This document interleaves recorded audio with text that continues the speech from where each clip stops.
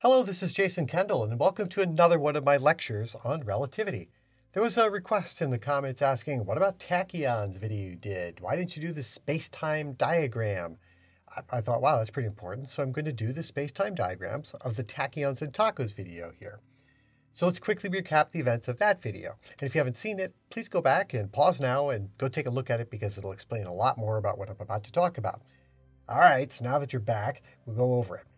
So two brothers, Damon and Travis, decide to try out their Tachyon anti-telephone to see if it'll help them with Damon's Cosmo taco business. Once again, we're going to be doing the Tollman paradox. The tachyons and the anti-telephone machines are going to travel at 2.4 times the speed of light. As for Travis, he wants some tacos for that long trip to the very far away space station on Alpha Centauri. Travis's ship will pass by Damon's truck at 0.8, or rather 80% the speed of light. We'll call the point that Travis passes by the truck the 0 point, or point of origin. And he's going to grab the bag of hot tacos and speed along his way. Now, it's very important to note that these tacos are resilient against instantaneous changes in velocity. That's probably a selling point, but something that will resist that much stress is probably something you don't want to eat. Something else might want to eat it, though. No matter what, Damon's an absolutely fantastic salesperson.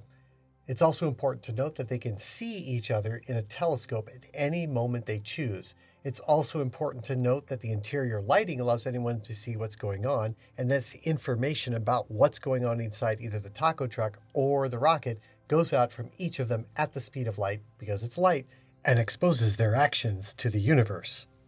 At 300 days on Damon's clock, he has a huge issue with the tacos. Damon sends a message to Travis saying, I ate some bad taco meat on my 300th day. Don't eat the meat. That message, and it's about to send, will travel by tachyon anti-telephone 2.4 times the speed of light until it catches up to Travis, who's flying away at only 8/10 the speed of light. However, before sending the message, Damon does look in his Super Taco telescope and reads that Travis's clock and Travis's spaceship is only in 100 days. So he says to himself, good, I can get the message to him before the meat expires on his 300th day, so he won't eat the bad meat.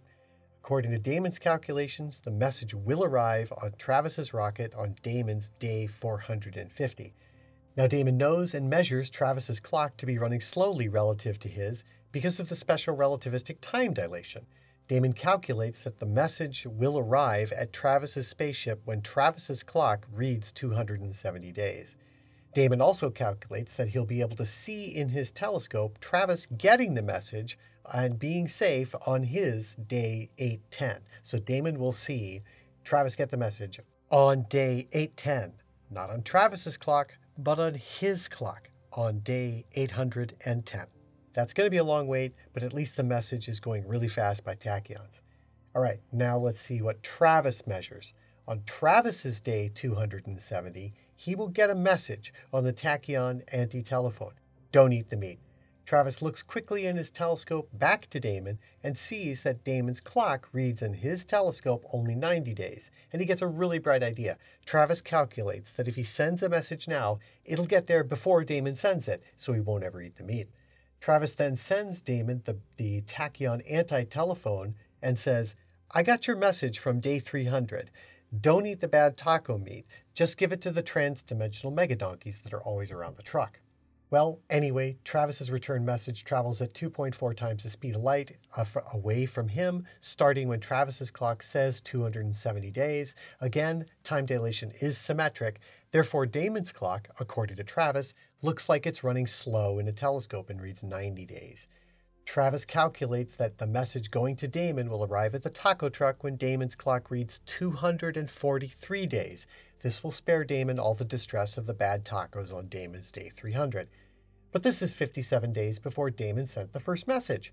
Therefore, Travis has warned Damon about the bad taco meat 2 months before he even eats it. I wouldn't worry about the donkeys. They've seen this kind of thing before, and they're always ready for tacos. When the speed of light is measured to be the same for all observers, then we use the Lorentz transformation to transform between two inertial reference frames. This cornerstone postulate of relativity combined with the postulate that all inertial reference frames are the same. By the same, we mean observers in any inertial reference frame measure all the same physical laws, including the speed of light, Newton's laws, and the behavior of tachyons and a tachyon antitelephone. The Lorentz transformation preserves the constancy of the speed of light at the cost of the concept of simultaneity. There is no simultaneity between relatively moving observers in special relativity. It just doesn't exist. And as we've seen, faster than light travel makes it worse. These are the four equations that transform coordinates in a rest frame to a moving frame.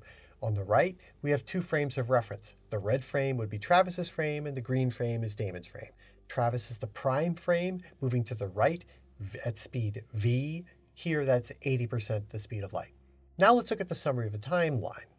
It's important to state right at the start that Damon and Travis completely agree that all events do indeed happen and that they occur with the timestamps that they're indicated. They agree on every aspect that has happened. They just cannot see how it happened. It's also important to note that every action taken by an observer has results that go forward in time from in their frame of reference. Travis's tachyon message goes forward in time according to his observations. But the thing that made him send the message was Damon's first message. Damon sees something else. His first message clearly goes forward in time, but he started the conversation on his day 300. Both situations cannot be true because only one of them can happen first. This violates causality. It's important to note that both events of sending a message have a greater effect than just their message. Observers in other reference frames can watch it from different angles because everything is revealed by light. Now for the spacetime diagrams. Let's start with Damon's rest frame. Damon's frame is in green, and Travis's frame is in red. We only care about two coordinates in the spacetime, time and movement to the left or right. Time is the vertical axis and is marked off in units of hundreds of days. The left-right direction is the horizontal axis, and the unit of distance is hundreds of light days. For example, the location marked C has spacetime coordinates in Damon's reference frame of about 1.67 days and 1.33 light days. It's important to note that forward in time means up in this, and any standard spacetime diagram does the same. Ago, therefore, is down, and the future is up. Because light moves at 1 light day per day, the yellow lines denote the path of the beam, and they're therefore drawn at a 45-degree angle. This will be true in any reference frame, due to the fundamental postulate that the speed of light is a constant for all observers. Next, we know that Travis is moving away from Damon at 80% of the speed of light. A clock or anything else that doesn't move inside Travis's rocket will be measured by Damon to be on the top red line. Here, I'm assuming that the rocket is much smaller than a light day, which I think is a fair assumption. This means that the top red line is the time axis of the clock at rest in Travis's rest frame. The bottom red line is the x-axis, or distance axis, of Travis's moving rocket. We can show that this is the x-axis in Travis's frame by using the Lorentz transformation and setting t prime to 0 and setting x prime to 100, 200, 300 light days, and so on. This will mark off the little ticks. The point C in Travis's coordinates would then be 100 days, and where the light ray crosses the bottom red line is 100 light days. I've marked off on the red axes units of 100 light days and 100 days accordingly. As you can see from Damon's perspective, Travis's clocks are moving slowly and are length contracted. This is the normal expectation from special relativity. Now, how do we read this diagram? Damon is at rest in his taco truck frame. Accordingly, his world line simply goes vertically along the time axis, i.e. straight up. The important events he experiences are at time equals 0 when Travis gets the tacos, next at time equals 300 when Damon gets sick and sends the message, and last on day 810 when Damon observes Travis get the message in an optical telescope. The blue arrow is the path of the tachyon message in spacetime. Notice that it has two important characteristics. First, it goes forward in time according to Damon. Next, because it goes faster than the speed of light, the slope of the line is steeper than both Travis's world line and a light ray. Therefore, Damon knows that in his future, the tachyon message will certainly catch up to Travis. It would also overtake the light ray too if it kept going. As you can see on the diagram, Travis receives the message when Damon's clock reads 450 days and Travis's clock reads 270 days. This is all good, according to Damon. Also, there's no issue according to Travis either. He does get a message when his clock reads 270 days. Now, let's shift over to look at the situation in Travis's inertial frame on the rocket. Now the axes are red to reflect that we're in Travis's frame. Damon's taco truck is receding at 80% the speed of light, and so therefore is tilted to the left. The relevant events for Travis are that he picks up the tacos at time 0. At his time 270 days, he gets a tachyon message and immediately sends a response. And using his telescope, on day 279, Travis will see Damon get his message. Travis's tachyon message arrives at Damon's truck on Travis's day 405. Damon's coordinates, which are the dots on the green lines, are marked in units again of 100 light days and 100 days. You should be able to see the problem pretty clearly. It's also important that when Travis sent the message, he first checked and saw his telescope and saw that Damon's clock did read 90 days. This means, according to Travis's measurements, Damon will get the message in both Travis's future and Damon's future, according to Travis. Travis's tachyon message went forward in time according to him. But let's look more closely at that purple dot at Damon's time 300 and Travis's time 500. As you can see from this diagram, the blue arrow, which is Damon's first tachyon message, well, wait a second. Damon's first tachyon message came from Travis's future. The blue arrow goes from upper left to lower right. It's pointed down and to the right. The down direction means backward in time, according to Travis, which is what he must conclude happened if Damon put in a truthful timestamp in his first message. But notice something odd about the setup. Normally, we'd look at this diagram and say the blue line looks like in Travis's frame that he sent the message to Damon, and it went a bit slower than the message indicated by the red line. It's almost like he had two anti-telephones and set on different transmission speeds. Slightly confusing to think about, but in that way, both Damon and Travis can be thought of sending the first message. Most importantly, Damon and Travis can completely agree that all the events that transpired did in fact transpire. They don't disagree on anything. Damon sent the message on his day 300. Travis got a message and responded on day 270. Damon got a response to his message on day 243. They can agree that all the events as it happened, as it were, but the ordering is wrong because as soon as Damon gets the message in 243 days, he says, wow, there's going to be some bad meat. I'm not going to eat it. So he's going to throw it out the airlock and the transdimensional megadonkeys are going to eat it. And so therefore, he will never send the message 57 days later because he will never get sick and that stops the conversation from ever happening. That's a causality violation. Essentially, this transfer of information back and forth, this faster than light two-way conversation, will lead to a causality violation. It's called the Tollman paradox, and since he published it in about 1917. Albert Einstein also noted this in 1907, and I've used Gregory Benford's 1970 name, the tachyonic anti-telephone, in this discussion. All these and other researchers and intrepid physics undergraduates have known about this for a long time, and there's nothing you can do about this paradox.